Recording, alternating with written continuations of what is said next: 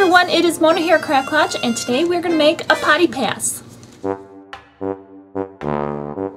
Nikki reached out to me on Instagram and had a suggestion for me. She says she's a teacher and she has to have potty passes for school and the kids always destroy them, and is there a way that I can make a potty pass? So I thought about it, and I have this little mold. It's like a little loaf pan that I got at Walmart a while back in their baking section, and I thought it was the perfect size. Now, this is a great gift for teachers. However, there's a lot of offices that have like keys to the bathrooms, like maybe a gas station.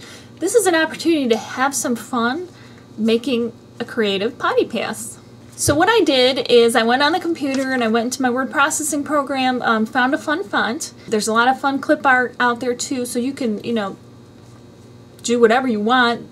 Now, if I were a teacher and I had to have a potty pass, I would make it something that the kids might be a little bit embarrassed to carry around, just so that it's a little memory of me they would have forever.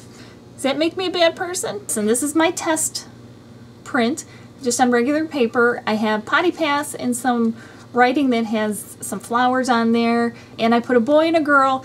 Both of them are kind of crossing their legs trying not to go to the bathroom. Now this is just plain paper and just my test print. This was just to make sure I had the right size, but what I ended up doing is I printed it out on transparency film because I thought that would be a fun look just in the transparent.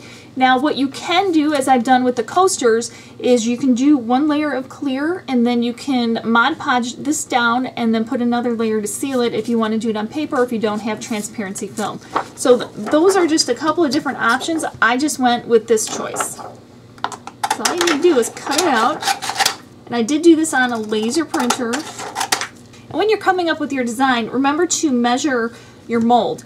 And measure the bottom, because like the top of this mold is wider than the bottom. And I'm wearing gloves, obviously, because I'm working with resin, but also at this point right now I'm using it just so that I don't get fingerprints all over everything.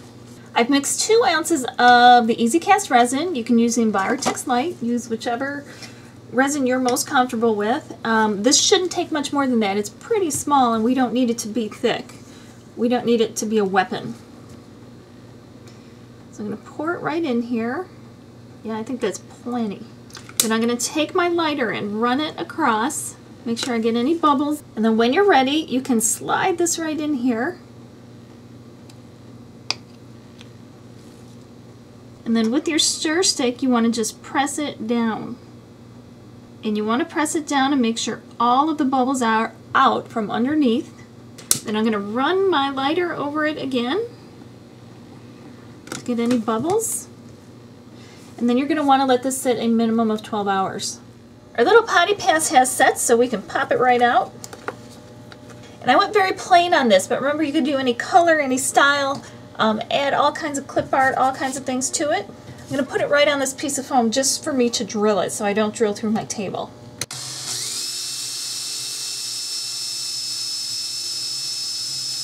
Now we have a nice hole in there. Now if you want to freak the boys out a little bit, I'm going to take some tulle, run it through here, and of course you can do a girl version and a boy version of the potty pass too. But like I said, I want to go a little over the top so that they remember carrying this potty pass around forever. And remember, you can add glitter or anything to this. I have all kinds of ideas of what you could put into a potty pass. You have as many options as you do on the coasters. Now it looks like I added glitter, but I didn't. There's a lot of glitter falling off of this tool. So here's a cute little potty pass. Now remember, you can put something white behind it. You could paint, right now you can even paint the back white and then seal it with another coat of resin, or you can leave it like this, or you can even do like a layer of glitter behind there. Just paint on, Mod Podge some glitter on there just for another look too. So I hope you like this potty pass. Tell me in the comments below what you would put in a potty pass. Now remember to check out some of my other videos and remember to subscribe if you haven't yet so you don't miss a thing. We'll see you next time, and in the meantime, stay safe and happy crafting.